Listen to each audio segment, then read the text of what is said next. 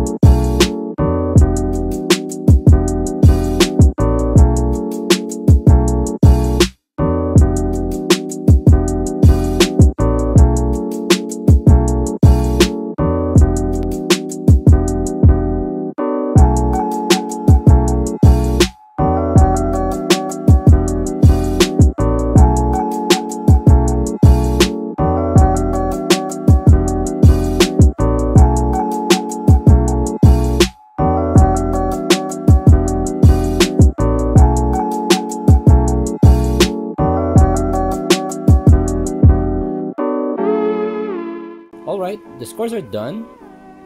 Bit of a surprise here, guys. The iPhone 11 Pro has the highest score at 542,000, followed by 11 Pro Max at 536, and iPhone 11 is the last place at 523,000. So not much of a difference. So if you can see, probably might have to do with temperatures in the room, but yeah, these scores vary. So if I run it another time, we probably have the 11 Pro Max with a higher score, but this is what I'm getting from my first run. So if we go to the ranking, let's look on the 11 Pro Max.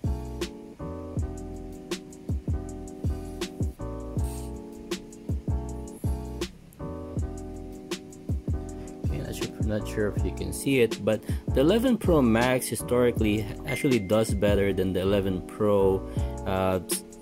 Usually scores around 549,000, so almost 550, followed by 11 Pro and the iPhone 11. So like I mentioned, the scores aren't static. It changes from each run. So if I run it again, I might get a better score on the 11 Pro Max. So there's a lot of factors to be considered. One of them mainly the temperature. But this is what I got from my Antutu benchmark version 8. Okay, let's go back here. So it did reach the 500,000 mark. None of the other Android phones actually did that except for the Red Magic 3S and the ROG2 phone.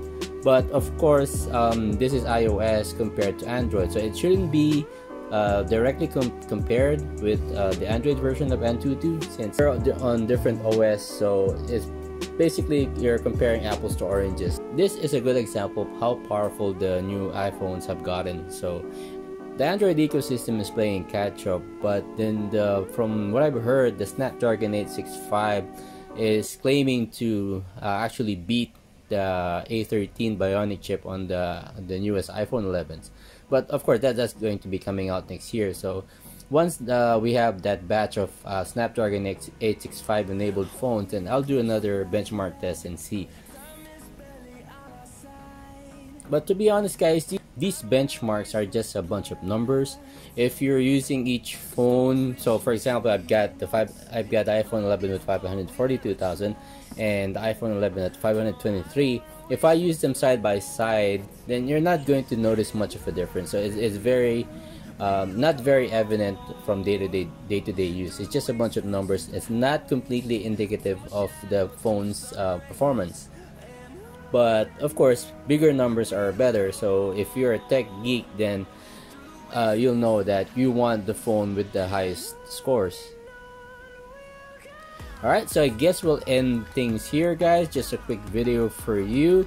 So as usual, like and subscribe, hit that bell icon notification, and see you all in my next one.